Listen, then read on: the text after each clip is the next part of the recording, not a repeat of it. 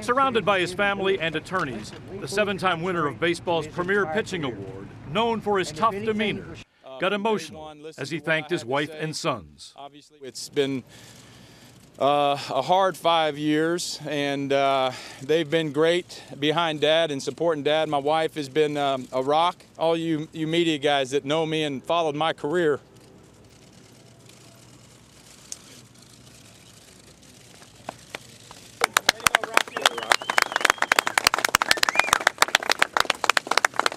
put a lot of hard work into that career.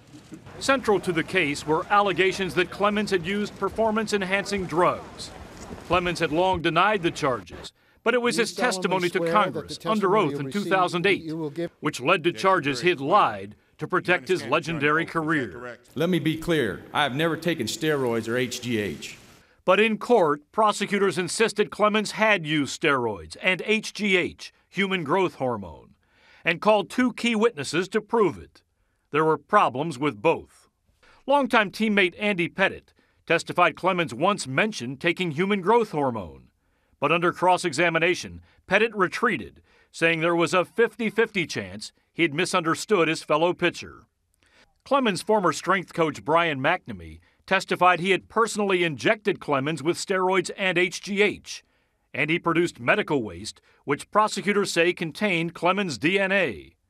But defense attorneys called the alleged evidence garbage, noting the needles and cotton balls had been stored in a crumpled beer can.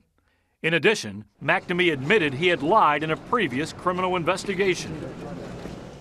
For the U.S. Justice Department, this is clearly another bitter defeat, and it comes just a few weeks after the failed prosecution of former Senator John Edwards.